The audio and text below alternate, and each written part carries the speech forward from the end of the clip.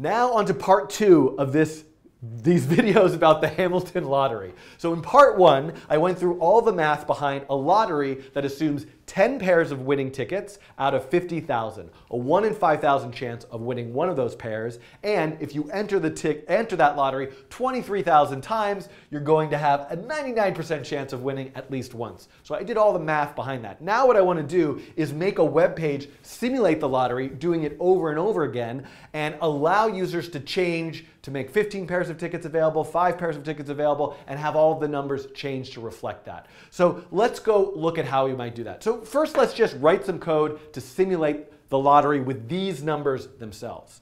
So if I go to my JavaScript code, I have an empty p5.js sketch. If you're not familiar with p5.js, I'll refer you to all my p5.js videos, but I have a setup function where things start and a draw function where things loop. So what I'm going to do is say, I'm going to have a variable called total, which equals 5,000. That means there is, or maybe I should call that probability, like a 1 in 5,000 chance.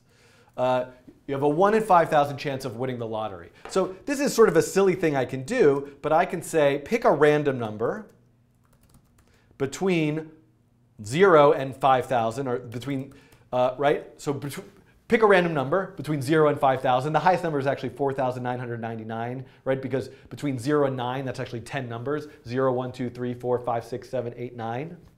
And then I'm going to also use the p5 or a JavaScript function floor, which will ensure that that number is a whole number, an integer number, right? So I'm only getting 12, 31. So if that number were to equal, I don't know, I'm just going to pick one. Let's say we're equal to 1.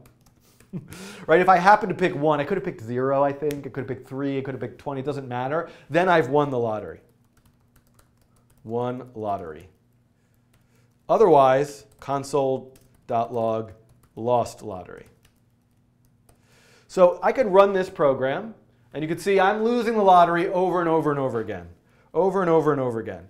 Now, remember, we had to play the lottery 23,000 times to have a 99% chance of winning at least once. So we might be here for a while before I actually win the lottery at least once. And I was sort of hoping it might happen by accident, but it's not happening right now. So let's just go adjust the code to be sure what we're doing makes sense. And by the way, this should be that variable.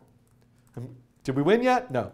So let's just make this a 50. I have a 1 in 50 chance of winning the lottery. We should win that fairly quickly if we're doing it over and over again. So let's make sure this actually works with 50. Yes. So you can see I'm winning the lottery a bunch of times. So I played 96 times and then I won, then 12 more times than I won, then 82 more times than I won, and 34 more. So you can see how this works. So one thing I want to do now is I want to have the web page, right? I want to have this web page have a button that you press the button and you start playing the lottery. And then I want to have a DOM element on the page tell me whether I've won or lost. So right now everything's just printing out to the console. So how do I do that? So the first thing I want to do, and there's a lot of different ways you could approach this problem with any number of JavaScript frameworks. I'm going to do it one particular way. So what I'm going to do is I'm going to go to the HTML file, and down here I'm going to add another paragraph, and I'm going to make a button element. And can you see this? I'm going to zoom in on it. Button, I'm going to give it an ID, and I'm going to call that ID start. So I'm making a button to appear on the page, and I'm going to make the text for that button start entering lottery, and I need to zoom out here. And then I'm going to say /button. So I add this to the web page, and I need to close the paragraph tag as well. Once I add that to the web page, you can see there it is. Their button now is there, start entering lottery. So I want some code to trigger when I press that button. How do I have code trigger when you press a button in P5 using the P5.js framework? First of all, I have to have access to this DOM element. Somewhere in my code, there it is in the HTML file, and it has an ID called start. That ID is very important because that's the way I'm going to access that DOM element. And I should mention, you need to have for this code to work, you also need to have the p5.dom.js library included in what you're doing. So I'm going to add a variable called button.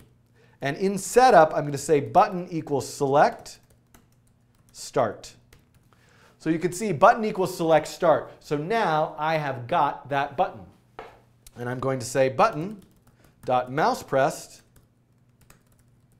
start lottery which means when you press the mouse, start the lottery. What's start lottery? It's a function that I'm going to write called start lottery. So maybe I'll do something. This is sort of a silly way to do it. I could do it any number of other ways, but I'm going to say, make a variable called started, and I'm going to have that equal to false.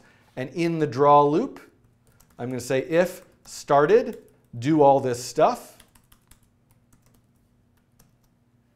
And let me just indent this because I am obsessed with indentation. And then in start lottery, I'm going to say started equals true. Now, all of you JavaScript programmers out there are probably going to complain to me all sorts of ways I'm doing this wrong. For example, this function could actually just be right inside of mouse press as what's called an anonymous function. And the draw loop is maybe a silly thing to have here because there's no actual like drawing animation. I could use something like set interval to actually start the process of playing the lottery over and over again. But for simplicity, I'm going to keep this model here for right now. So we can see that if I refresh the page, nothing is happening in the console. But now if I press start entering lottery, I'm playing the lottery, I'm winning, I'm losing, I'm winning, I'm losing, because I have a 1 in 50 chance of winning it, which is pretty good. And I'm going to see Hamilton tonight. Okay. Okay, I want to do something else. Instead of just logging to the console, I now want the web page to tell me whether I've won or lost. And I'm sure I could come up with use Canvas to make some clever animation or have things flying around the screen. I leave that to you to be more creative with this. But what I'm going to do now is just say the Hamilton lottery, when you actually, I'm going to make a paragraph with an ID results. When you play the actual Hamilton library, oh, this needs quotes around it. It just says try again. So what I'm going to do right now in my code is I'm going to get that DOM element using the select function. And then instead of saying won lottery or lost lottery, I will use the p5.html function to say try again or you won. So you can see here, the idea here is that if I win, put inside that paragraph element the words you won. If I've lost, put the words try again. And I'm also going to add something. Once I've won, I kind of want to just stop the code from running at all. And in P5, I can say no loop, and the code stops. I mean, how are we doing here? 7.5 minutes in this video. I don't know if anyone's still watching. OK, so here we go. And now I'm going to start entering the lottery. It says try again, and then immediately says you won, and it stopped. Now let's go back and change it to 1 in 500. Start. I won pretty fast there. And you know what I'm going to do? I'm going to add the function loop in here.